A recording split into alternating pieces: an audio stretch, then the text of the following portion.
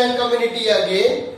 Yesterday we had started a new topic, that is rubber molds, or how the rubber is going to manufacture. Today I am going to cover a topic that is different methods to manufacture rubber products. So guys, let's start with this. What are the different methods to produce rubber products? A first method to produce rubber product is extrusion die. Extrusion method. Okay, with the help of extrusion, whenever you would have seen a gasket on your fridge door, or gasket on your car door, or gasket wherever your sealing is required, windows and everywhere, wherever the sealing is required, we are using extrusion method. Wherever like you need a long length rubber in same shape. So how it is done? So there is an extrusion die in which there is an opening approximately equal to the shape of your gasket. So this is the opening, and then with that opening a preheated rubber is forced from backside with a ram, and then you get a product which you can cut according to the length, right? So a very big example of extrusion die is gasket or anywhere where sealing is required on long length part. So it requires an extrusion die.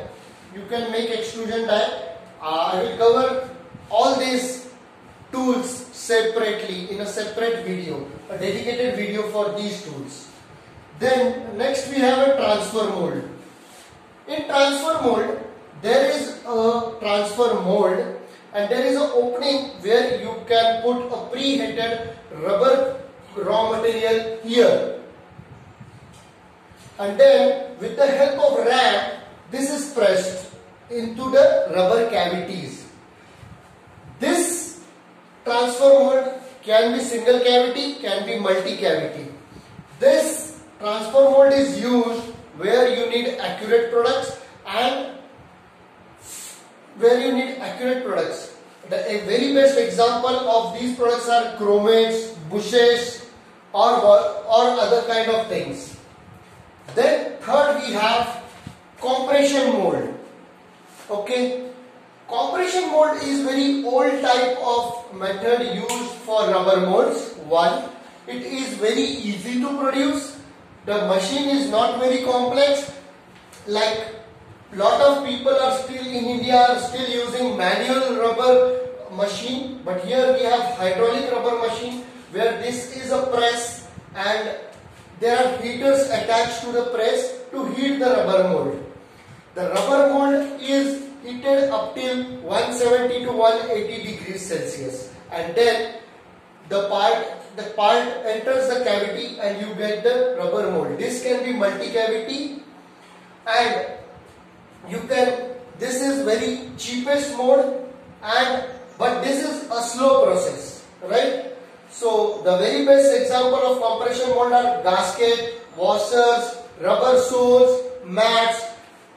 This is widely used manufacturing method in rubber industry. To make this type of rubber, you need a compression mold. And finally we have injection mold. This is a process where the rubber is preheated with the help of injection, and with the help of injection screw, the rubber is pressurizedly inserted into the rubber mold through a screw. So this is a rubber mold where you need highest accuracy. This product is used wherever you need a highest accuracy, and this is a fast process. So the injection molding has a capability of ejecting the product. So this is very fast product, and this is the product. This is the method where you need a super accurate products. So guys, these are the basic ways to produce rubber products. You can use either of these according to your application, right? So you cannot go for injection mold for the normal washer type of product, because you will not be able to give that level of rates like the costing will be increased in injection molding, whereas like rubber molds you can do it in very cheaper way. So all these methods you have to think and then go for the plants. All these 4 products I will cover. All these 4 molds I will cover separately. There will be a dedicated series of videos coming down, so you can just refer for your design or manufacturing methods. Okay guys, stay home, stay safe. Thank you.